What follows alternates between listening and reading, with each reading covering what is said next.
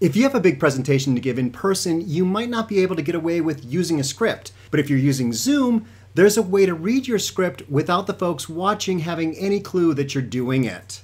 I have a client who needed to give a really important presentation over Zoom, and after she was done, she was complimented on how smooth and well-spoken she was, especially compared to the other presenters. Her trick?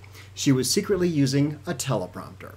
In this video, I'm going to share how we got this to work in a way that she could see the audience on Zoom, plus her scrolling script with her webcam set up so that she appeared to be looking the Zoom audience members directly in their eyes.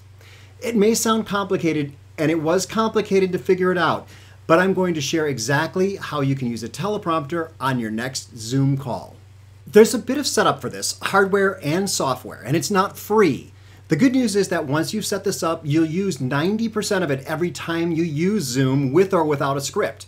Before I finish this video, I'll share why this secondary use makes this purchase worth every penny. Plan to spend around $700 for all the parts and software. Let's get started with a simple teleprompter setup that I love. A teleprompter has three main parts: the LCD screen, a one-way mirror, and the camera. I have a video about setting all of this up. There's a link up here, but let me explain briefly. This is the teleprompter that I use. So it consists of, as I mentioned, that one-way mirror is here at a 45-degree angle. There is an external monitor down here, and it is reflecting off the one-way mirror. And directly behind the one-way mirror, if you pick up this black fabric, you can see where my webcam is. But once you put the black fabric down, you can see your script, and the camera never sees your script. It's sitting on my desk on a tiny little tripod. All of this is hooked up to your computer so that what you see on your computer screen is also what you see on your teleprompter. If you're just reading a script while recording yourself, you can use a free software like Teleprompter.com. It will show your script on a black background and scroll at a set pace. You read and record on your computer. This is a traditional teleprompter setup. And you can see I've got it set up here, and on my computer to my left is the exact same thing that's on my teleprompter, and it's just running on this website, Teleprompter.com. And there's two windows. First, you go to Teleprompter.com, type your text into the text box here. You can choose some settings, and then you'll click Start Prompter. And then just push the spacebar on your computer, and it'll start scrolling. Across the top, you can change the speed. I like to go at around speed of 4. One thing I do is I always start with a couple of blank lines on Teleprompter, just so that it's not starting right at the top of the screen and it's scrolling off the screen just as you push the space bar. And I like to pull the Chrome window down the screen just a little bit so that the line that I'm reading is right in front of the camera, approximately in the middle of the screen. But if you want to show two things at once, your script plus something like a Zoom window or PowerPoint, then you need to use Speakflow.com. This is some awesome teleprompter software that works with any web browser, as in you can use it with a Mac or a PC, and it's now my favorite software for running a teleprompter on a computer. By the way, I have a different favorite software for running on an Android or iOS, and that's called PromptSmart. But back to Speakflow. I'm using it right now. The general idea is that you type in your script, push present in teleprompter, and then your script is displayed on your screen, and as you read it, your computer listens and rolls the script forward. That ability to listen to your voice is not common with teleprompter software, but it's included in Speakflow. And it's limited in the free version to a script that's just a couple minutes long, but unlimited in the paid versions. Speakflow's professional version costs about $15 a month, and it adds a feature where you can put another window behind your script. So in this case, you'd have Zoom behind the script. I've also worked with clients that want to see themselves while they record videos, and then they put the camera image behind the script. And I've even done this with PowerPoint, but that's a little bit trickier because you need to use the monitors. You need to set up the monitors separately. So let's stick with Zoom, and I promise I will show you exactly how to do this, but let's go through the concept first. The key to looking awesome on camera is to look directly into the camera, not down at your screen. That way the audience feels like you're looking them directly in the eye, like you would be if you were doing this in person. Getting the camera to be in the same place as the script requires that one-way mirror I spoke about earlier. The good news is that Amazon is loaded up with reasonably priced teleprompters that have a place for your script and a mount for your camera. And there is a secondary use that I said was way more valuable than the purchase price.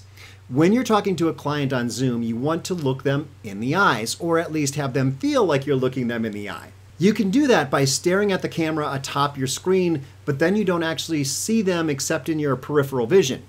But if you use a teleprompter like this for Zoom calls, then you're looking into the other person's eyes and they feel like you're looking them in the eye. And it makes a huge difference. I'll have a link to that setup at the end of this video. So let's give this a try. So I've gone to speakflow.com and I've logged into my account because I have a professional paid account. And so I can see multiple scripts here. If you have one of the free accounts, you can only see one script at a time, but you can keep overwriting it if you want to. So let's do the script I used for this and click on that. And you can see it show up on the screen now. So there's a few things to work with. So a couple things you can on the bottom. You want to select flow. Flow is what goes along with you. It listens to you and goes along at the correct speed. Now auto, you can say I want it to move at a specific speed, slow or fast or in the middle. So you kind of make it go at a specific pace and follow along. But I really like flow. It works really pretty well. And then you can choose the size and the alignment. So do you want this to be, really big words or, something medium or small? I like to kind of have it as small as I can get it and still be able to read it on my teleprompter. But you don't want to use up the entire screen here. So those little bars at the top allow you to move to set the width, because if you were to read all the way across from one side of your teleprompter to the other, when you're just a few feet away, people are going to start to see your eyes move because there's just so much movement. So I like to keep it in that, like I said, middle 4 inches or so. That's a little bit too small. That's good. So then we have a couple other options down here. You can always go back and click edit to edit the script to move back over to the editing screen if you need to change something. I'm going to scroll down all the way to the bottom to click present in teleprompter again. And then you're going to go over and start up your Zoom meeting. So you've got this all set and you have your Zoom meeting set. And actually I have my Zoom meeting set here as if I'm having a conversation with Big Bird. So this is on another computer. So imagine this is just your audience. So now what I want to do is come over here in Google and I am going to click on overlay and then go over to window and you will select the Zoom meeting. So not just the Zoom kind of like admin panel, but the actual meeting. So click share. So it pops you over to Zoom and you need to do Command Tab to get back to Chrome, and you can see that your text is in front of the Zoom screen now. So you can scroll down, Zoom will just continue happening in the background. You can kind of see it, it's showing me too, and click start. And if you have a big presentation to give in person, you might not be able to get away with using a script. So you can see how it's flowing across. It's flowing in front of the other participants on Zoom. So they have no idea that you are reading a script at this point. And then you can just use Control Tab to switch back over to the Zoom window and continue your Zoom meeting. Now Speakflow does stop after 30 seconds. If it doesn't hear you talking, it will stop the scrolling the strip. So you'll have to press start to start that back up. And you'll also see on the bottom of your screen that speakflow.com is sharing a window. And so you can stop that share when you're done with your presentation. So it takes it out of being projected into this window. And just a note, I'm on a Mac here and it may be asking you some questions about permissions. So does Chrome or a specific tab have access to your desktop or to screen sharing and things like that? So you're going to want to practice this in advance to make sure that all those things are set up so that when you're giving your presentation, it comes off smoothly. One trick I shared with my client was to have her look down at notes every once in a while. We didn't want it to look too unnaturally good. Everyone needs to look down once in a while.